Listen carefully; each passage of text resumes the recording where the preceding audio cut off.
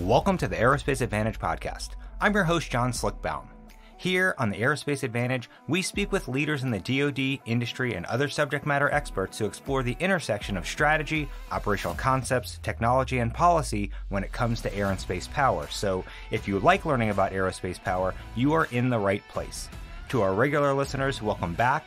And if it's your first time here, thank you so much for joining us. As a reminder, if you like what you're hearing today, do us a favor and follow our show. Please give us a like and leave a comment so that we can keep charting the trajectories that matter to you most. This past week, one of America's most top-secret defense programs dominated headlines, the B-21 Raider. And for good reason. We knew the program existed for the past 6 years, but that was really about it. Everything else, aside from a handful of artist renderings and some generalized assertions regarding macro capabilities, was all we knew. The curtain was literally pulled open this past Friday, with the first aircraft rolled out in front of a select group of government leaders, defense figures, and the press.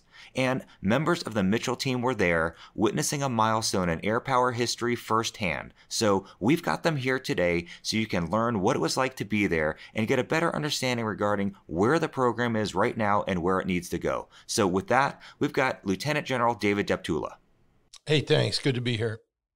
We also have Mark Gunzinger. Hi, Slick. Great to join you again. And last but not least, Doug Birkey. Hey, man. Great to be here. All right, so Doug, let's kick this off with you. So just in general, what was it like to attend the event? I got to be honest with you, Slick. This was incredibly impactful. This wasn't just seeing an aircraft. This mission set and this drive for realizing this capability goes back to the core of air power. And so this is much about realizing the next step in that legacy as just going to see a new airplane. And when you see something like that, it isn't just looking at an airplane. It's looking at all of the people that were part of making it happen. And so you heard about that a few episodes ago when we had members of our team like General Deptula and Gonzo and General Chilton and General Lyon talking about their experiences. But the team is so much bigger. So I very much had that in mind because these things just don't manifest on their own. But from a nuts and bolts perspective, Northrop Grumman and the Air Force knock it out of the park, big time. It was a huge home run. So we had a set of briefings with their leadership on the front end, and then there was a open display of aircraft that were related to the Northrop Grumman product line. You had B-2, Hawkeye, F-35, X-47, Triton. They had a B-25, obviously, with the Raider legacy. And to actually be able to look at those aircraft, to be able to see the evolution in history was really, really something. And frankly, it's rare to be able to just stare at a B-2 and really take it in, all the technology. We talk about it all the time, we think about it, but to really just look at it was impressive. Then when the sun was going down, we were signaled to go to the event area. And this is all in the hangars they use for B-2 depot work. So we go over there, you had to check in your phone. They had government dignitaries on the right. They had think tank folks and other DVs in the center, and then presses on the left. We had a singing a national anthem with a flyover of a B-52, a B-1 and burner, and a B-2. And I got to say, every national anthem should be conducted that way. It was fantastic. I do think I saw Gonzo jumping up and down a little bit with that B-52 going overhead. Oh, I was.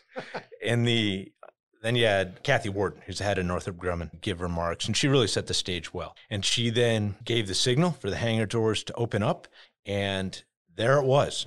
And it was really cool because they had it covered in this white sheet. And if you remember the advertising campaign, it was a white sheet over, I think it was the X-47.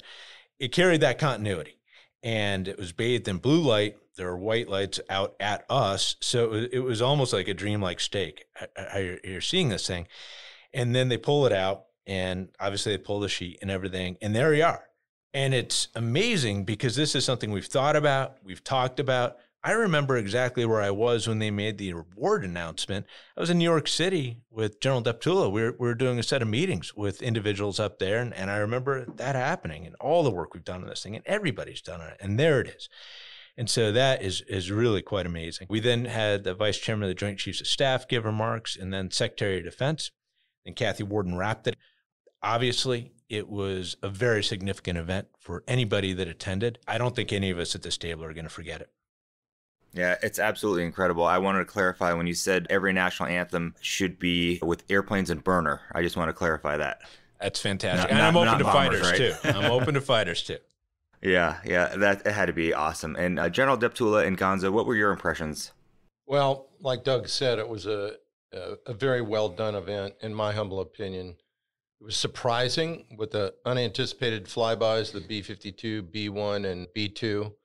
It was impressive, occurring at night, illuminated with blue light and artificial fog and anticipatory music as the hangar doors opened and revealed the drape-covered silhouette of the B-21 that was finally uncovered and rolled partially out of the hangar. And it was inspiring, with excellent remarks from the vice chairman and the Secretary of Defense were outstanding.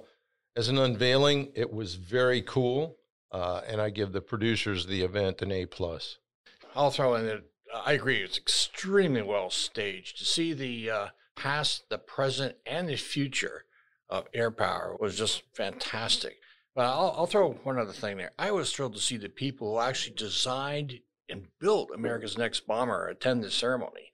And they received 2 standing ovations, thanking them for their hard work. And they really deserved it, and they really appreciate it.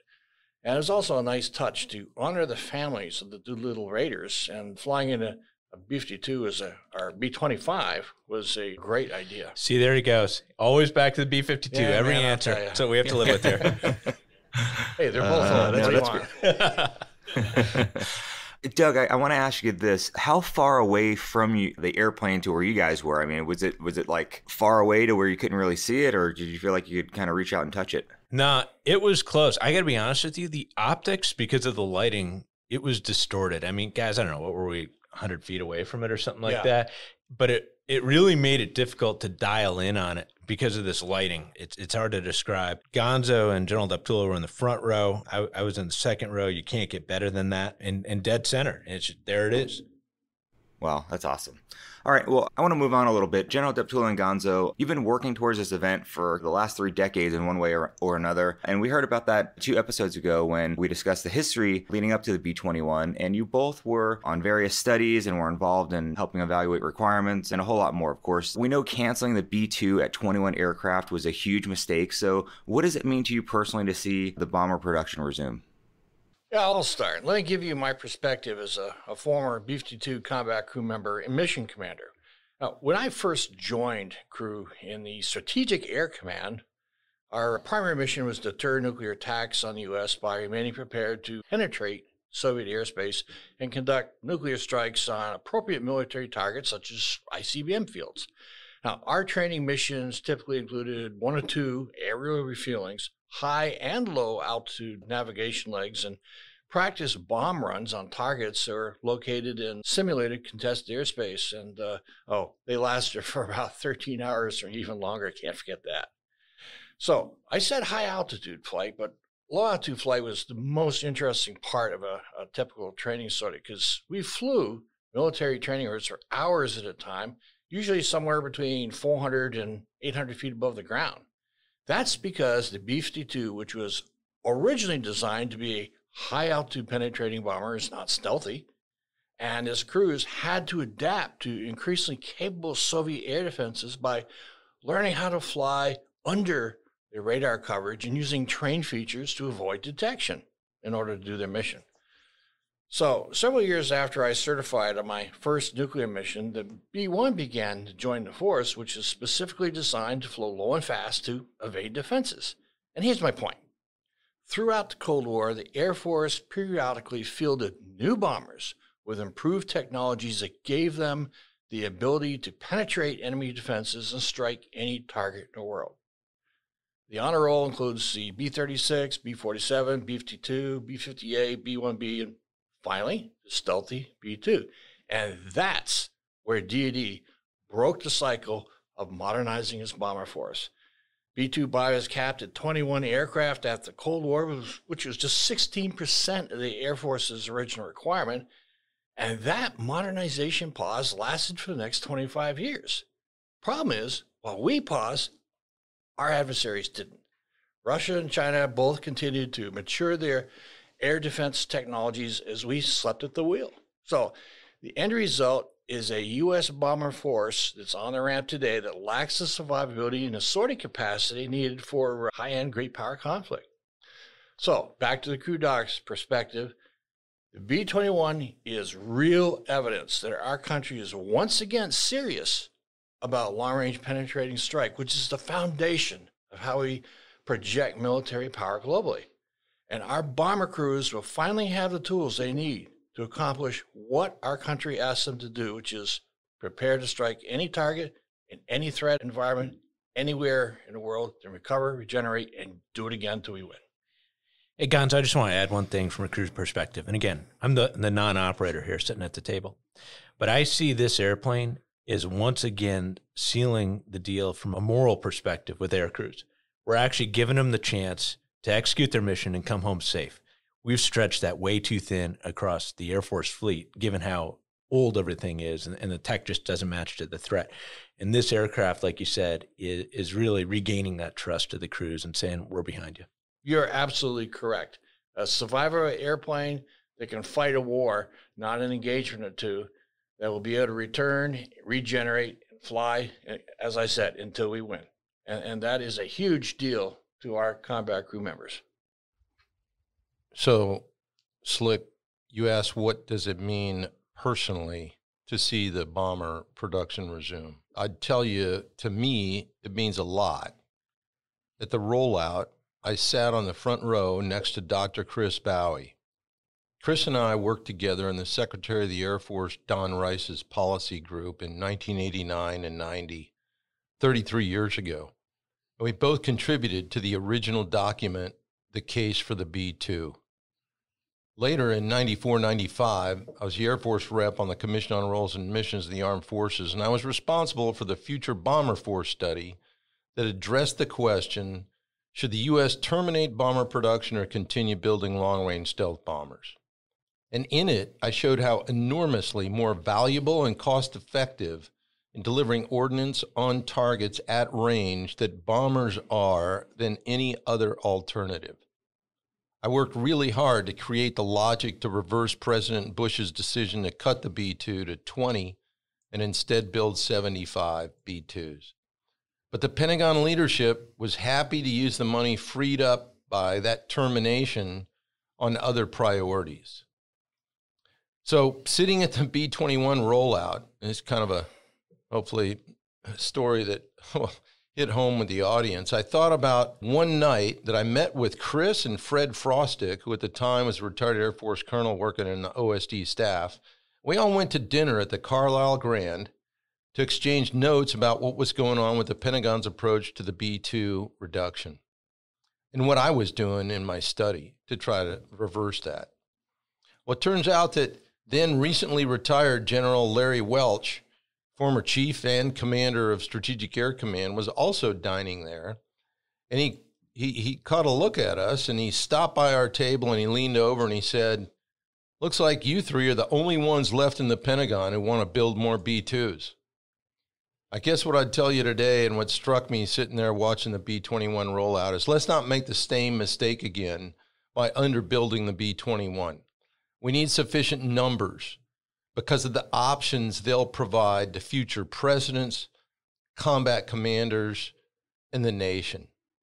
Now, yesterday I was in an exchange with a Marine zealot who was questioning the cost of the B-21 and positing that its mission could be accomplished by buying more cruise missiles. This is a typical response to people who have never been involved in major theater war, and all they've seen are counterinsurgencies that involve a handful of strikes a day. And here's what he asked. He said, what's unique about manned bombers versus long-range precision fires? My response? Speed, responsiveness, range, flexibility, independence of basing, reusability, persistence, lethality, precision, conventional and nuclear deterrent effects, survivability.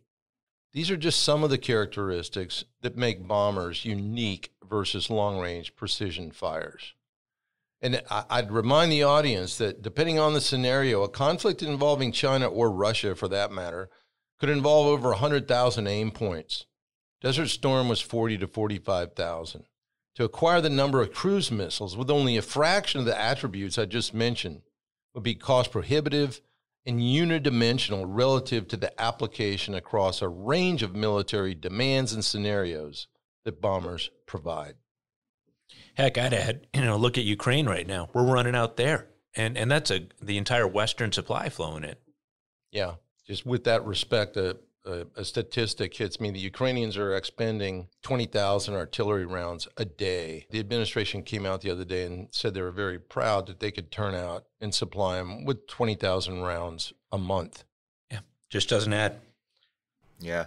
Yeah, great points, General Deptula. I appreciate you, really just breaking that down. That Marine Corps example is terrific. Doug, I want to ask you this because you said there was a B-2 there at the event, and the opportunity to look at that jet, which is super rare to see up close, and then to see the B-21 is truly incredible. So, what were your thoughts? Just sitting there looking at the two airplanes. Okay, first off, I remember when that B-2 was rolled out and unveiled. I was a kid, and it was so impactful. And I got to say, this many decades later, it is still impactful. You look at that, and every inch of it is calculated for an effect. And knowing what computer technology was back then, it's just mind-blowing how good they were. Now, when you look at B-21, there are a few takeaways. First off, again, we're just staring at it from, like I said, 100 feet away or whatever. But the LO did appear to be far more advanced, very, very clean. But really, it's a flying wing. So that's what a lot of people said in the public. Well, what's the difference? No, everything that's different about that jet is really on the inside.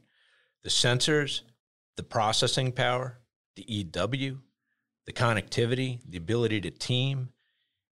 It is all in there, and it is what's going to make that airplane. And it's going to be what gives the COCOM and other actors in the battle space phenomenal options that nobody else will be able to deliver. I mean, we talk about JADC2, and you have to have an effector in the battle space for joint all-domain command and control to matter. I put it this way, Battle of Britain, we talk about radars and fighter planes. Well, if it had just been the radars, you wouldn't have netted an effect against the Luftwaffe. You need something to close the deal. And the B-21 is going to be a huge element of that. But it's going to be able to draw that data real time, provide it to other actors in the battle space, deliver effects, whether it be a kinetic with a bomb or a missile or non-kinetic. I mean, it is mind-blowing where this technology could go over time. And I think the modularity in the open architecture of it is going to allow it to get modernized progressively throughout its tenure. And so what we looked at on Friday is not the jet that's going to be online, in 10 years or in 20 years.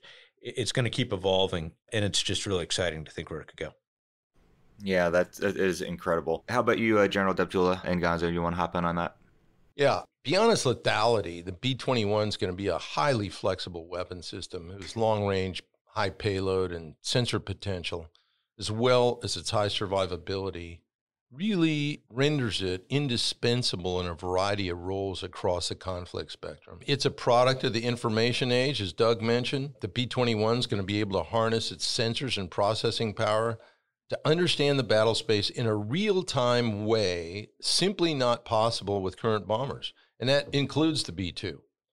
It'll also be able to partner with external sources, providing and pulling as well as providing data. Northrop Grumman recently announced that it's also been designed as the lead component of a larger family of systems that will deliver intelligence, surveillance, reconnaissance, electronic attack, and multi-domain networking capabilities.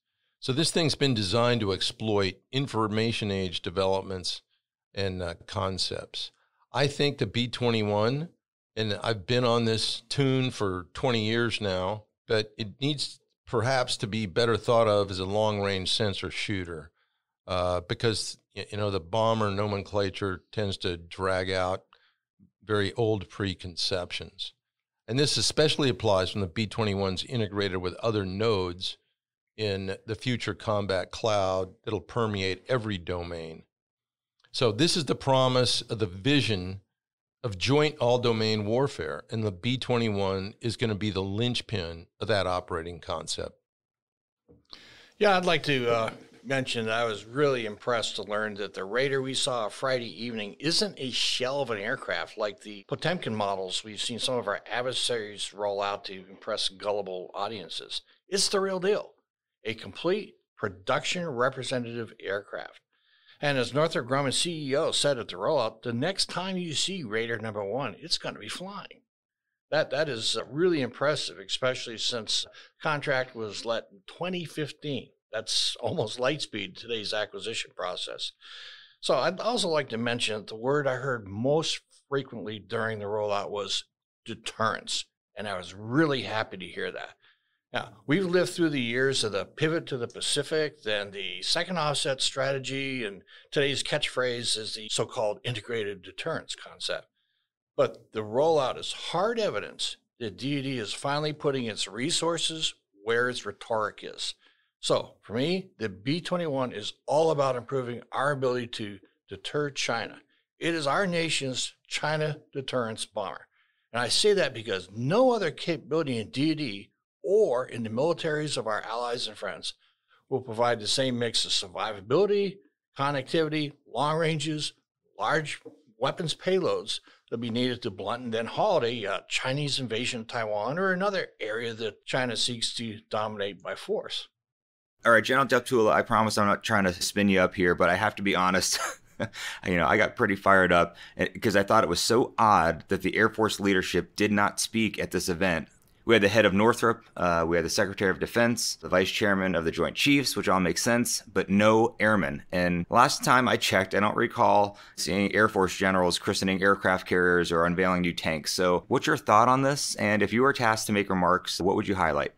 Well, Slick, the decision on who were the speakers was intentional and meant to reinforce the value of the B-21 for the entire Department of Defense and all the warfighting combatant commanders, not just one service. And the remarks by both the Vice Chairman and the Secretary of Defense were outstanding. That was all very appropriate. What was not appropriate was the absence of any Air Force leadership speaking at this momentous event. If General Curtis LeMay were alive today, he wouldn't have been sitting quietly in the audience. And I'll just leave it at that. There probably would have been a thrown cigar or two. No doubt about it. Yeah, it would have been nice to see some Air Force leadership discussing that, since airmen are going to be flying this thing. All right, Gonzo, what's next for the aircraft and the other 6 airframes Northrop Grumman leaders mentioned that are currently in production? Yeah, so what's next is testing to work out any remaining issues and ensure the B-21 meets requirements in representative operational conditions. Now, I already mentioned that I'm impressed that the rollout of B-21 number 1 occurred about 7 years after Northrop Grumman received the contract, and that's pretty unheard of for today's acquisition process.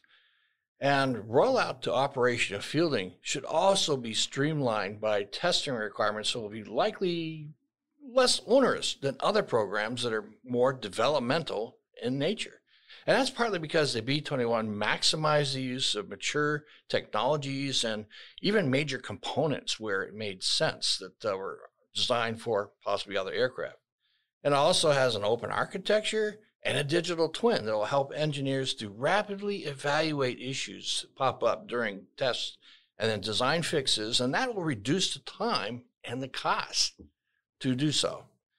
So I'll just say that we've all seen countless reports over the years. It seems like a new one pops out every 2.5 years on the need for acquisition reform for DoD, the benefits of open architectures, digital twinning, and so on. But now we are seeing their benefits in real life, not just on paper. And that is just as impressive as its size, its shape, and its other attributes. That's a huge point, Gonzo. I mean, if you think about it, this is the first aircraft to really come out since all those reforms are passed and since all these concepts are put on the table. And people need to really remember that and track the program to see how it's doing, given those. Is this really helping us? Absolutely. It looks like it's proof of the pudding. Yeah, that's a great point on that timeline. So, General Deptula, 6 jets are in production, which is great. And you mentioned it, we need a whole lot more. So how many do you think the Air Force should buy and at what rate? Well, let me just reiterate that preparing for the future is the rationale for the B-21. Today's small inventory of geriatric bombers portends way too much risk.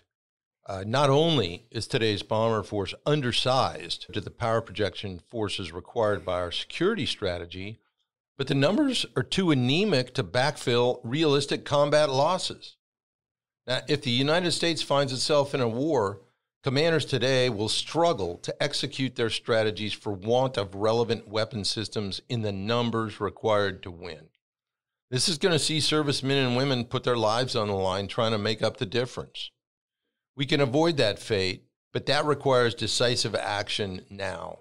It demands resetting the strategy resource gap so that ends, ways, and means align. It's been far too long since this has occurred when it comes to American air power. Now, specific to your question, with respect to the B-21, I'd tell you the focus should be on production rate capability and the production rate today, because the final numbers realized will be determined well into the future. But a production rate of 15 to 18 per year is necessary to reverse the dangerous decline in our long-range strike capacity, quite frankly, to meet the demands of our national defense strategy. Of all the weapon systems in the U.S. inventory, the B-21 is the most relevant to deterring and, to, if necessary, defeating what DoD has identified as America's pacing threat, and that's China. Specifically, the B-21's custom-made for dealing with the challenges posed by the China threat, the ability to rapidly conquer the tyranny of distance inherent in the vastness of the Pacific region of the globe and survive. So it would be prudent to buy as many as we can, as fast as we can, and tooling up to do 15 to 18 per year is what our goal ought to be. Yeah, I'll jump in on that. I agree. The short answer is as fast as possible, and force size, we need at least 225 B-21s. Now, just to expand a bit, Congress should fund max production rate for the B-21. Now, my best guess is we might see a production rate that is capped by the Air Force's budget, not by Northrop Grumman's actual production capacity. And that would be a surprise, given that the Air Force's budget is billions of dollars less every year than the Army's and Navy's budget, and it's been that way for decades. So if we see a budget-constrained acquisition rate of 8 to 10 B-21s per year, and assuming a gradual production ramp-up will take 3-4 years, we might not have the bomber force we need until the 2040s. And that's unacceptable, especially since China's military buildup is on pace to support an invasion of Taiwan or another campaign late this decade. So that's why I'm an advocate of maximizing the B-21 production rate.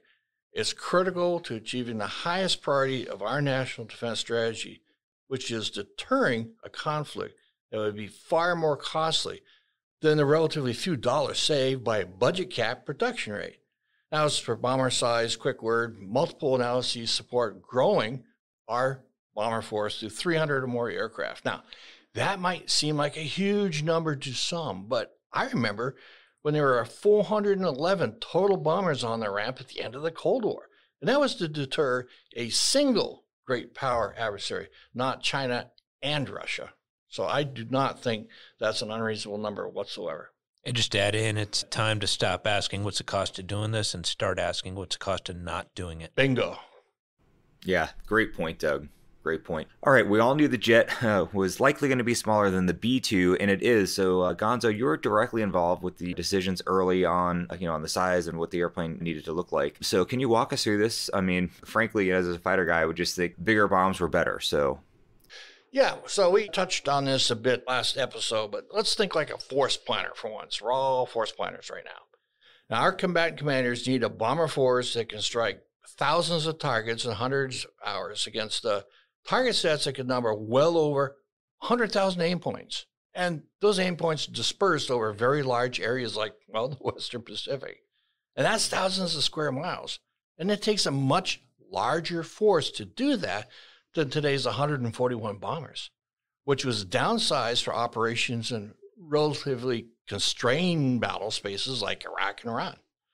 So the challenge is to rebuild a larger bomber force while also funding other critical Air Force modernization programs. So from a force planning perspective, that means We must try to strike the right balance between the size of the B-21's inventory, the design features that drive its unit cost, and of course, the budget is available. Just a sweet spot somewhere in there between the B-21's capabilities, inventory size, and cost. So the trick is to find that sweet spot.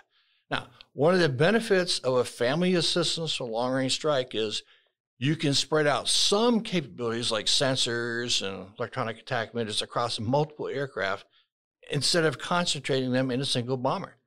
And that helps create a more resilient strike package, and it creates options to present more complex challenges to enemy's air defenses. It can also reduce the cost of a new bomber, making it more affordable and a larger buy feasible. So payload capacity of a bomber is another strategic design choice, and trading off some payload capacity, which means an aircraft might be a bit smaller and carry fewer weapons per sortie, can also reduce its unit costs. And like range requirements, payload capacity is a major determinant of an aircraft's weight and cost.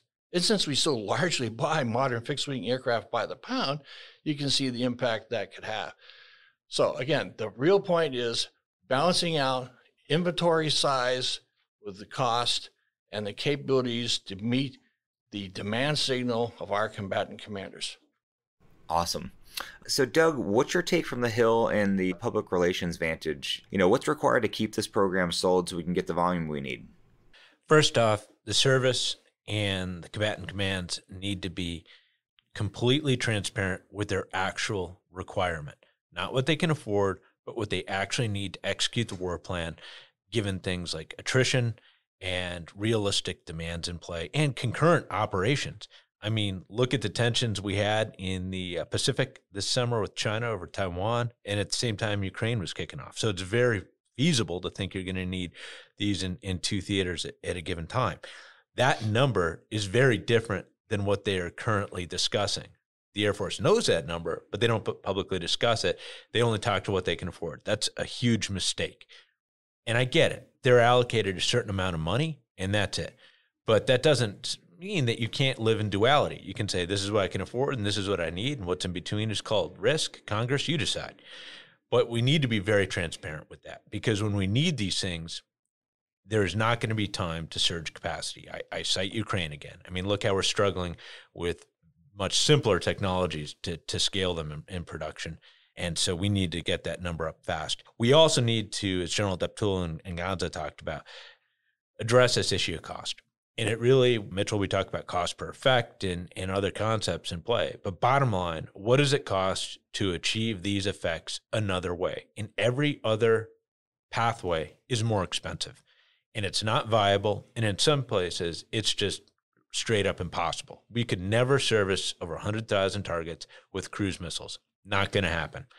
And so they have to be very, very clear about that. And they've got to put people back in their box that are coming out with arguments that frankly, are BS. And these are very known arguments. They've been going on for decades. We can respond to them in our sleep. On this side, it's time for others to be more aggressive in that realm. And then finally, I would go to this notion of what is the cost of not doing it? And what is the cost of not ramping the rate fast enough? All these things. People always on the Hill are making choices between where they put money. They have to understand, if I do not do X, then what is consequence Y? Otherwise, it's like, whatever. Didn't really hurt, I guess. The service never said there was really a downside. We'll get there eventually. You can't do that. You got to put a penalty that people really understand. And all of this has to be in very simple terms. Yeah, I totally agree. It just sounds like Air Force leaders need to really fight for what they need. General Deptula and Gonzo, anything to add? I mean, and I want to bring it back because both of you lived through the B-2, which obviously didn't work. And as Doug mentioned, this is clearly a different environment. Yeah, well, what will keep the B-21 support on the Hill is pretty simple, and that's for the program to maintain cost, schedule, and performance. It really is as simple as that. So far, all those elements are exceeding expectations, and that's the path to success to getting the numbers we need in the future. Yeah, I think there's a continuing need to educate the public and the Congress on the facts behind issues such as the cost effectiveness of penetrating bombers, as Doug and Dave said. We're still seeing today, some people ask if it'd be cheaper just to buy lots and lots of standoff missiles. We've seen some op-eds on that recently, in fact. Now, those arguments are usually made by commentators who have little to no operational experience or even exposure to the hundreds of studies that have looked at that issue. The good news is the facts greatly outweigh uninformed opinions, and that's one of the reasons why there is a Mitchell Institute to spread the truth of the matter. Just one more quick point, and that is the notion that B-2s cost $2 billion each. Now, that usually comes from people who add up everything the DoD spent to develop and buy the B-2 and then divide it by 21 aircraft. The point is, $2 billion was not the B-2's projected unit cost when the plan was to buy 132 of them. And the number of aircraft you buy is a huge driver of its cost for a number of reasons, including the fact that you must divide the relatively fixed cost to design and develop it across the number you buy. Let me give you a quick example. You could buy a really nice Corvette today for about $80,000, but think what you would have to pay for that car if GM had designed the Corvette, tooled up his factory to produce it, and hired a workforce only to build 21 of them. It's not going to be $80,000. Yeah, that is a great point. What about the nuclear component of the aircraft? You know, we often focus on the conventional strike, but the triad is really important, especially as China and Russia are actively leaning on their nuclear arsenals. So thoughts on how this should impact B-21 capabilities and capacity? Yeah, I think this is a really, really interesting question. Now, we're coming out of a treaty with Russia, and we now have a multipolar deterrence regime here where both China and Russia now have nuclear triads. And China is in a strategic breakout, as has been described by Stratcom and the DNI and others. And it's building thousands of new weapons, nuclear weapons, to achieve parity with the U.S. or even exceed our triad. So we now have to deter multiple actors. And frankly, the nuclear force we now have on the ramp in silos and at sea might not suffice. So we might have to start thinking about how can we rebuild and increase the capacity of our nuclear deterrent. Well, you know, you could build more silos or ICBMs or more SSBNs. Those are really, really expensive options. But there's this other option, the air-breathing leg of the triad, nuclear-capable bombers. They're the most cost-effective leg of the triad, and they're dual capable. So a larger force of B-21s, not just enhance conventional deterrence, but nuclear deterrence as well. It would hedge against the need to deter two nuclear triads. So that is something I think is worth exploration. Well, what I'd tell you, Slick, is just real quickly, the B-21 is the most flexible arm of our nuclear triad, as Gonzo said in so many words. And its nuclear delivery capability is going to go a long way in deterring a growing Chinese nuclear threat, as well as the formidable Russian nuclear threat that already exists. So bottom line, that in conjunction with its conventional capability really makes it the best investment for the defense dollar spent in DoD today. Yeah, I couldn't agree more, sir. I'm going to speed us up here, do a couple rapid fire questions. So, Gonzo, you've written a lot about future munitions requirements, and now that you've seen the jet, what are your thoughts? Got to optimize our munitions inventory for our 5th generation and 6th generation fighters and bombers. We don't have the right mixed munitions. They're either skewed towards direct attack or very long range standoff, and that will sub-optimize our penetrating strike aircraft. And we have the technology. We just need the resources to build those new weapons that will increase weapons per sortie to maximize effects we can create in the battle space that are going to be so critical to deterring and defeating Chinese aggression. Great. And then, Doug, any chance for foreign sales of the B-21? First off, we don't know if the jet really has that capability. You have to have anti-tamper and things like that. However, the requirement definitely exists. I would argue the UK never recovered from losing the Vulcan. I mean, you think about what it did in the Falklands War and what their threats are today. And I think Australia certainly is a contender for it. So I would be a huge fan. And I also think we need to think about sizing the production line for that bolt-on build if it is possible to sell it to partners. Yeah, well, I tell you, it is possible, and this could be a game changer for our allied approach to deter potential conflict. Offering the B-21 to the Royal Air Force and the Royal Australian Air Force would definitely strengthen deterrence of Chinese and Russian adventurism. Now, we'll need to be creative about how this is accomplished. Perhaps a leasing arrangement over a period of time with transfer of ownership at some point, but it would be prudent to offer this aircraft to our closest allies. And just to add on to what Doug mentioned, it's also another good reason to prepare for a robust production rate early in the program. Yeah, that definitely makes sense. All right, last question. If you each had a few minutes with Air Force leadership and you could offer advice about the future of the program, what would it be? And we'll get started with General Deptula. Well, Slick, I'll actually have that opportunity tomorrow night when I host Air Force Chief of Staff General C.Q. Brown at our final Mitchell Institute Dinner of the Year. I'll first congratulate him on the performance of the Air Force in managing the B-21 program to date. I'll encourage him to do everything possible to keep up that performance. And then I'll recommend that he advocate for a production rate that rapidly builds B-21 capacity, and that's 15 to 18 per year. What we need, not just what the arbitrary budget might restrict the Air Force from buying. You know, I've been a programmer. I get it. The Air Force has to deliver a balanced budget. It's a program objective memorandum every year, but that doesn't abrogate the leadership from advocating for what's actually necessary to meet the needs of the nation's defense strategy. Yeah, let me jump in. Mrs. Secretary, Chief, first, maximize B-21 production rate. Get them into the field as quickly as possible.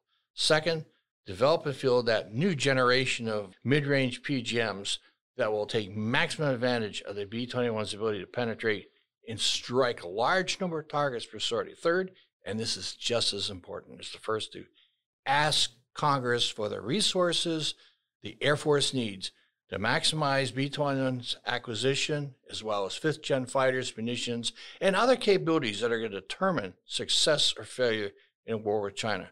Other services are asking, but our Air Force seems to be far more reluctant to admit that its budget is simply too small for its mission today. I'd start up with negotiation 101. It is simple. Don't begin with a negotiated down number that you imposed upon yourself by budget caps. Go with what you need. Otherwise, you're never going to get it. And they've got to be utterly transparent on that. Yeah, that's a great point, Doug. And I just want to say, can't thank you all enough for being here to share the incredible experience that you had. It's just unbelievable to physically be there at the rollout. And obviously, we're looking at the future of air power in so many ways, and it's just incredible. Okay, thanks, Slick. Happy holidays, Slick. Hey, thanks again. With that, I'd like to extend a big thank you to our guests for joining in today's discussion. I'd also like to extend a big thank you to our listeners for your continued support and for tuning in to today's show. If you like what you've heard today, don't forget to hit that like button and follow or subscribe to the Aerospace Advantage. You can also leave a comment to let us know what you think about our show or areas you think we should explore further. As always, you can join in on the conversation by following the Mitchell Institute on Twitter, Instagram, Facebook, or LinkedIn, and you can always find us at mitchellaerospacepower.org. Thanks again for joining us, and we'll see you next time. Stay safe and check 6.